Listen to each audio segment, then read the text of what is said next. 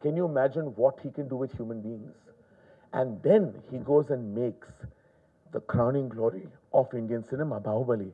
And I remember meeting him at our humble office, and I'm saying, sir, please allow me to present your film in Hindi because it will be my honor to show your genius to this country that needs and deserves Rajamouli in their cinema archives. And it is actually Rajamouli sir's film Bahubali that is the first true crossover film of Indian cinema.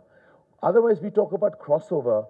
Normally, when we cross, it's all over because we cross and nothing happens.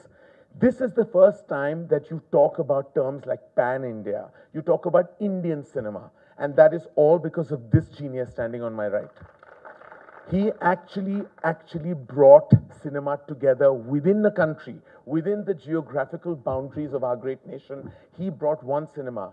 Today, when I see the excitement that surrounds his film, I'm like, this is a film made by a filmmaker from the South, and it's going to probably open higher than most Hindi films have in the last 2 years. And I can't wait to see his magic unfold. Thank you, sir.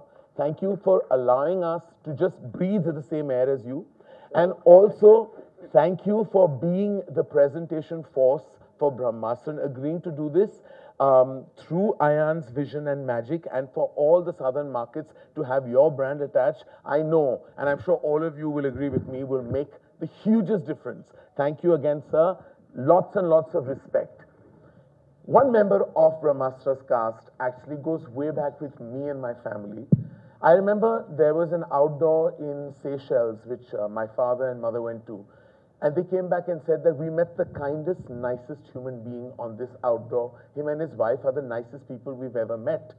And I was very young then, and they said Nagarjuna sir and Amala ma'am are probably the nicest people we have ever met.